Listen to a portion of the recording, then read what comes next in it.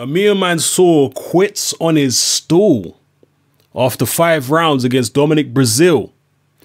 This was a pretty entertaining fight while it lasted.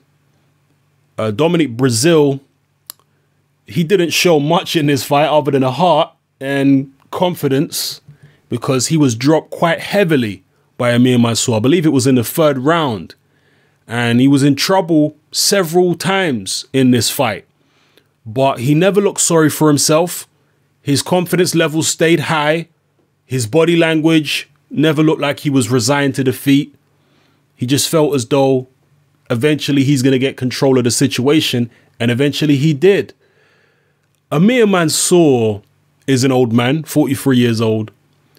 But he's got a style which would be difficult even for a young man to maintain. Mansour puts 100% into every punch he throws, just about. He's a very intense fighter. But he's not like a Mike Tyson, for example. When Tyson would throw those big heavy shots, Tyson's body didn't look tense. He was nice and loose and relaxed when he was throwing his big punches. Amir Mansour looks forced. He looks tense. His body looks like he's having to force every punch out. And he's trying too hard to punch hard. That's how he's always looked to me.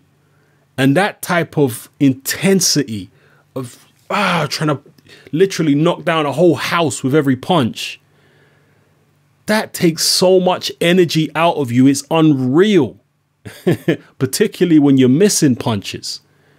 And Mansour's one of them kind of guys who'll just let it go. He don't hold punches back. He lets it go. Even if the punch he's going to miss, he lets it go anyway. He's always been like that. And as I say, for a young man to fight like that it's difficult for anyone to fight like that. But for a 43-year-old man to be throwing punches like that, just loading up on every single shot, whether it misses or not, he's still going to throw it. It's not a sensible way to fight. Let's just put it that way. Not sensible at all. And he tried to bang Dominic Brezeale out of there in the 3rd round after he dropped him with a right hook. He went all out and he basically blew himself out. The 4th round he came out. Again, he probably still won the round, but it was noticeable to me that he was looking very tired. And then in the 5th round, he got hurt for the first time, Mansour, or at least I thought he got hurt. And he was looking very, very ragged, very tired. Every opportunity he got, he was just diving forward into a clinch with Dominic Brezeale and trying to buy time. And he was just looking more and more ragged. And Brezeale wasn't looking great himself, but he was looking more composed and more in control of what he was doing. And, the 5th round ended and Mansour didn't come out for the 6th. Don't know exactly what his reason was, exactly what happened, what was the main motivation for him quitting, because, this is a very tough man, Amir Mansour. This is a guy who went to prison and was one of the toughest guys in prison, according to him. And throughout his boxing career up until this point, he's proved himself to be a very tough guy. So he's not the kind of guy who you would expect to be quitting on his stool, especially not in a fight he was winning, at least on the cards. He might not have been winning at the point he decided to quit. I mean, I think the tide of the fight was turning. That's how I saw it. So, he may have been winning on cards, but I just think the flow of the action was not going Amir Mansour's way at that point. He was holding the side of his jaw, I think the right side of his jaw, when he was sitting on the stool and talking to his trainer about, what was wrong with him. And he had an ice pack on the right side of his jaw as well. So I don't know whether he's going to say that he had a broken jaw or there's some type of injury there. I don't know. First and foremost, I have to just say, I hope he's okay. I hope there's no serious injury there. Whether he quit or not, regardless, I don't want to see nobody get seriously injured in boxing. Yeah, I don't want to see it. So I hope he's going to be okay. But did he break his jaw? Did he just feel like he'd expended all his energy and he knew he didn't have enough left in the gas tank to go 10 rounds? I don't know. You let me know how you feel, people. Drop your comments in the comment section below. How did you feel about this fight? How did you feel about Dominic Breazeale's performance? To me, Brezeale showed composure and he showed heart.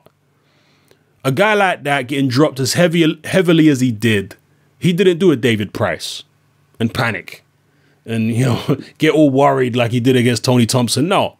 Dominic Brezeale, if he showed, he didn't show much. He's never impressed me, to be honest, so far. His skills or anything has never impressed me. But his composure, I think, was quite impressive. His heart was quite impressive. He never panicked at any stage. Yeah, this might be quite controversial, what I'm about to say, but it's the truth. Dominic Brezeale in that one fight showed more heart than Vladimir Klitschko showed in his entire career. I know people are going to take that as another dig, an unnecessary dig at Vladimir. But Vladimir's going to have to show that type of heart for the first time ever if he's going to beat Tyson Fury in the rematch. But that's a whole other video. You know, I know he was dropped by Sam Peter, but he was scared to death in the Peter fight. He was just trying to keep Peter on the end of the jab and keep him away. Dominic Brezeale wasn't like that. Brezeale got cracked hard and he still wasn't afraid of getting in the exchanges. There was no intimidation factor. His eyes didn't become big like some saucers and start thinking, oh my God, stay off me. And anytime a glancing blow hit him, he wasn't taking a knee like Vladimir did in the Sam Peter fight. No, he was in there fighting. And you know what? Very few fighters have got the heart to go toe-to-toe with a vicious puncher like Amir Mansour. Dominic Brezeale did. Yes, he's the much naturally bigger guy and whatnot, but he had been dropped, and I'm telling you, Amir Mansour hits as hard as probably most heavyweights out there. So, yeah, Brezeale showed heart. He showed mental toughness. As far as his skills, not much there, really. You know, not yet anyway. We'll see how his career progresses. So let me know how you felt about the performance in the comment section below. Where does Amir Mansour go from here? What do you feel about him quitting on his stool? Is that just a cardinal sin in boxing? Is that the no-no? Is there no circumstances in which a fighter can quit? Let me know how you feel. It's your boy Hatman, I'm out.